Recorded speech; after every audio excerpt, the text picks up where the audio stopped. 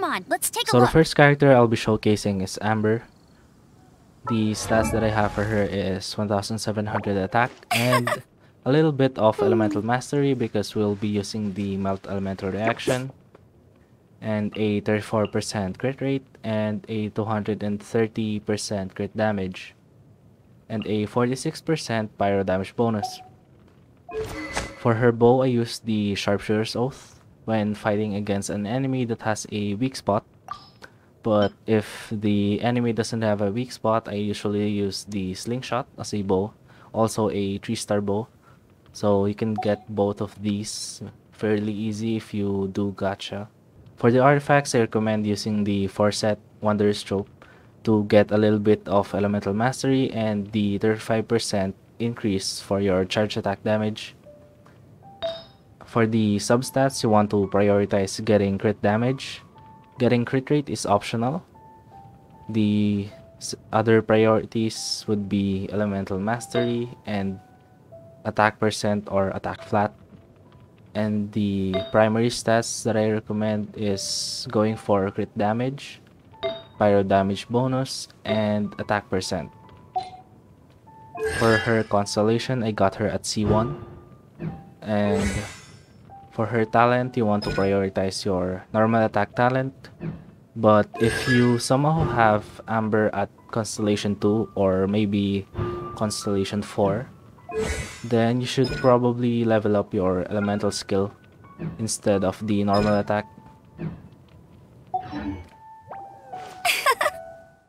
For the team composition, I recommend using Amber together with Sucrose, Bennett, and most importantly, Deona. The reason why you don't want Kaeya in this team comp is because Kaeya needs to get close to the enemy in order to apply cryo, and the problem with it is that Bennett's elemental burst actually triggers pyro sometimes. So what would happen is the cryo applied by Kaeya would disappear because of Bennett, and when I attack with Amber, it won't trigger the melt elemental reaction. So if you somehow make it very consistent together with Kaeya, Bennett, and Amber, please let me know in the comments how to do it because I have no idea. It's so inconsistent. You just definitely need to use Deona in order to apply cryo away from the enemy. For Sucrose, you want to get as much elemental mastery as possible because Sucrose actually increases your team's elemental mastery depending on how much elemental mastery that she has.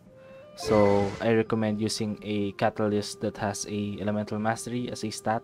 And for the artifacts, you should use the 4-set effect of the Viridescent Venerer to reduce the elemental resistance of the enemy by 40%. For Bennett, you want to use a sword that has a high base attack because his elemental skill actually scales from his base attack. So a 5-star weapon would be ideal, but you can also use the event weapon, Festering Desire. It still has a 510 base attack and a 45% energy recharge, which helps him fill up his elemental burst.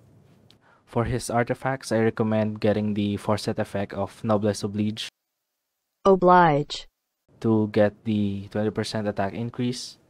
And for his constellation, I recommend getting at least Constellation 1 to get an additional 20% boost on his elemental burst. And obviously for his talents, you just need to prioritize his elemental burst to get a higher attack bonus ratio on his buff. And like I said, the most important member of this team would be Deona, but you can also use Kaeya, I guess. And it doesn't really matter how you built them. The only purpose of the cryo character is to apply cryo and for Amber to trigger melt.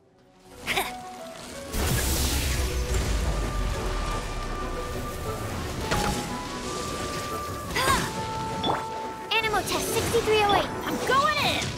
Cool it. Oh, so sorry.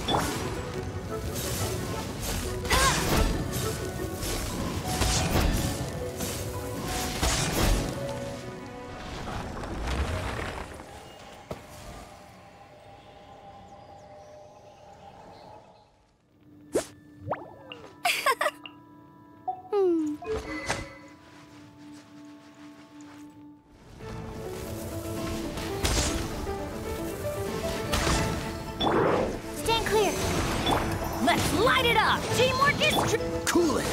This moment will be frozen in time.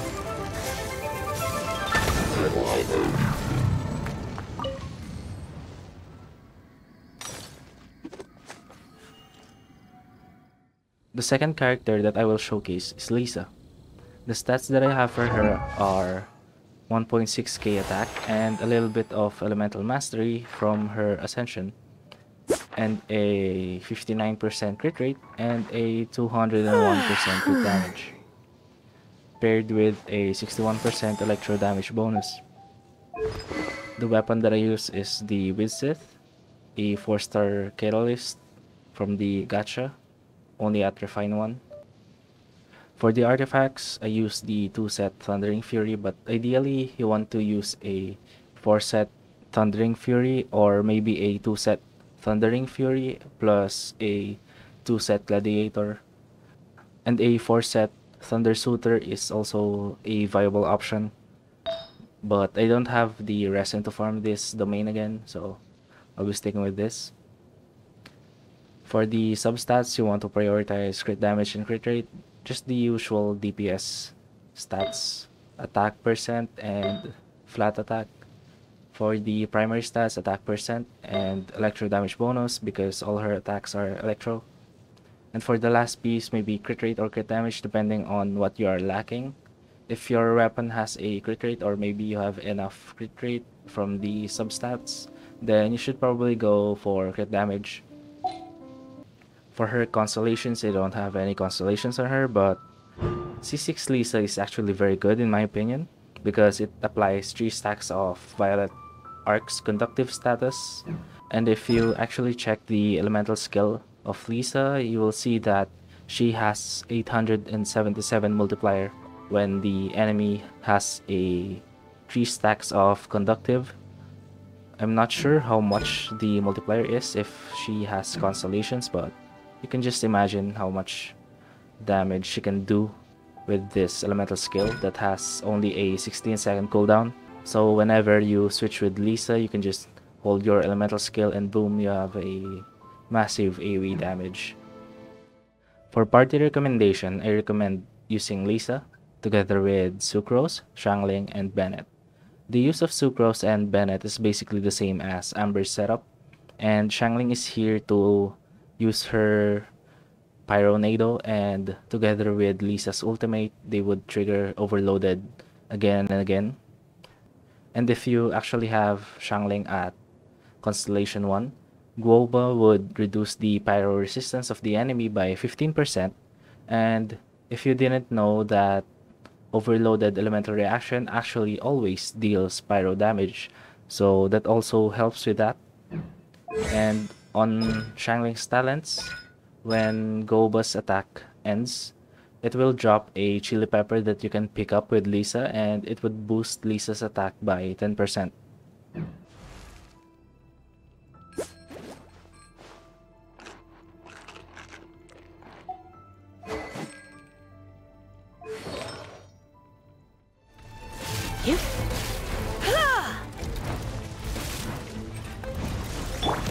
Anemo test 6308.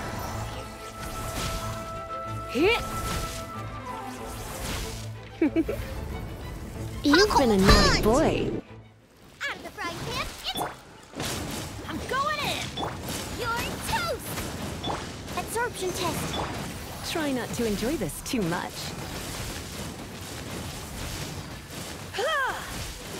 Come a little closer. Blitz. Now for my most favorite character in the game, which is Kaeya. I actually build Kaeya for physical damage DPS because I've been using Kaeya since way back in November 2020, and the cryo set didn't exist back then, and I also don't have Chongyun to try out the permafreeze team with Kaeya, Chongyun, Barbara, or Xingqiu. So yeah, that's basically why I build Kaeya for physical damage. And the stats of my Kaeya are 2000 attack, but my actual attack is only 1800 if I don't have the Pyro Resonance. And the crit rate is 71%, but it's actually 86% because I have Kaeya on Constellation 1, which increases my crit rate by 15% if the enemy is affected by cryo. And for his crit damage, I have 160%. And the physical damage bonus which is at 83%. I now use the Black Sword for Kaeya because it has the very good sustain and also increases your normal and charge attack by 20%. But theoretically, if you have the same stats that I showed with the prototype ranker, it actually has way higher damage output, but you won't have the sustain from the Black Sword. And for the artifacts, I use the 2-set Bloodstained Chivalry together with the 2-set Gladiator's Finale. And for the substats, just prioritize getting crit damage, crit rate, and attack. And for the primary stats, the usual attack percent, physical damage bonus, and crit rate or crit damage, depending on what you're lacking. If you have enough crit rate from the substats, or your weapon is the Black Sword or any sword that has a crit rate, then you should go with a crit damage primary stat. But if you're lacking in crit rate, or maybe using the prototype sword, then I recommend going for a crit rate primary stat that has a crit damage substat. And like I said, I have a Constellation 1 on Kaeya. For his talents, I only prioritize the normal attack talent on Kaeya. For the team that I use on Kaeya, I usually pair Kaeya together with a Electro character like Fischl or Lisa. Beidou is also a viable option with her Elemental Burst.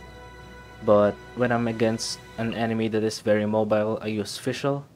And when the enemy that I'm fighting doesn't really move, like the Valen and the Flowers, I use Lisa and put a Thrilling Tales of the Dragon Slayers with Lisa to boost Kaeya's attack by 48%.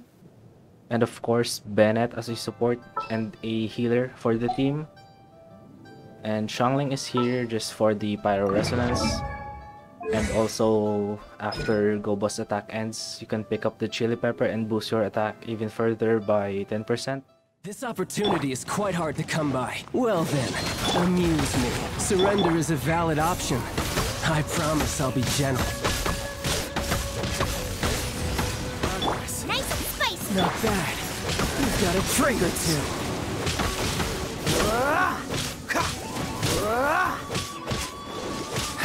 Cool it.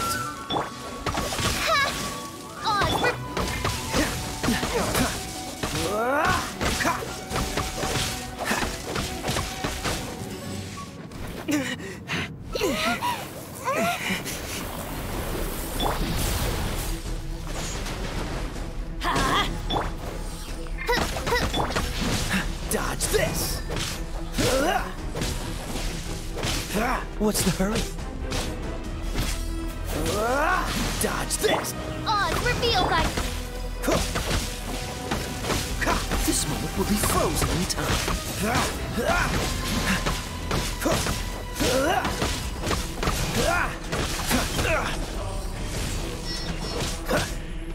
Freeze! You're a cut. Everybody stand back! Midnight, Fantastic! This moment will be frozen in time. Don't push your luck. Cool it. What's the hurry? Dodge this.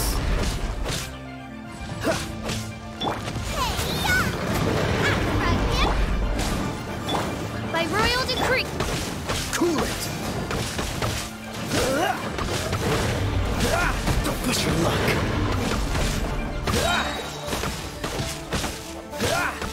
This moment will be frozen in time. Teamwork is dreamwork!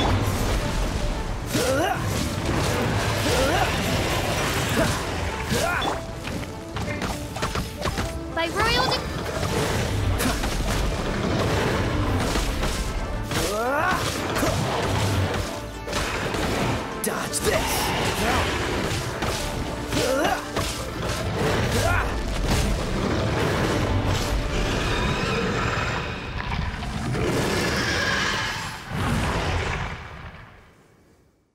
for the last character that I want to show you guys is the Anemo Traveler.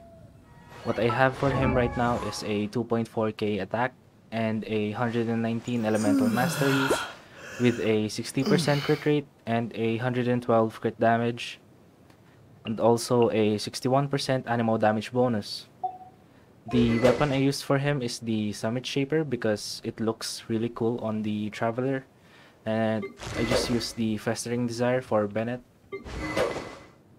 And for his artifacts, I used the 4-set Viridescent Venerer, but you can also use a mix of VV set and a Gladiator set.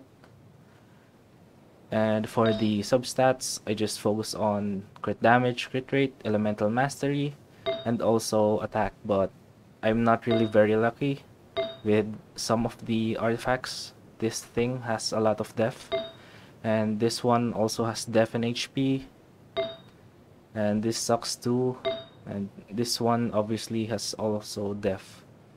But for the primary stats, I'll go with attack percent. You can also go for elemental mastery if you want to build him for just swirl. And for the goblet, I use the Anemo damage bonus. And for the circlet, I use the crit rate because I don't have enough crit rate to make my crits consistent. And for his constellation, the C6 is actually very interesting because it reduces the Anemo risk of the enemy by 20%. So which means you should use your elemental burst first before using your elemental skill. So I think the elemental skill is actually your main source of damage instead of the elemental burst. Your elemental burst is just like a very low budget venti. For the team composition, I personally like using the Anemo Traveler together with Barbara, Shangling, and Bennett. But you can actually use him together with almost any other character because he's an Anemo character after all, so he's going to have an elemental reaction with almost any other element except for Geo. The Anemo Traveler can also be a very great support because of the 4-set effect of the VV set, and together with the 6th constellation that further decreases the element resistance by 20%.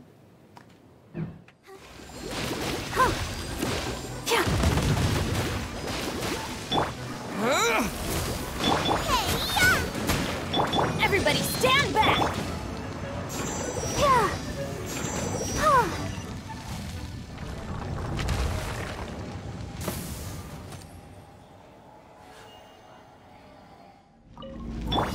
There you are. Another Get them! I'm going in! Over here! Blink! Let me amuse myself. With the wind!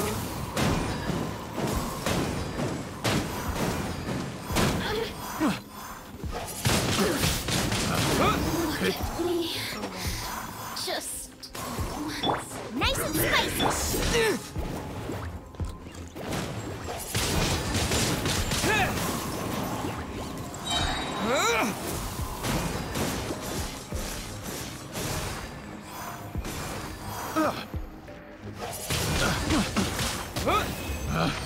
Picked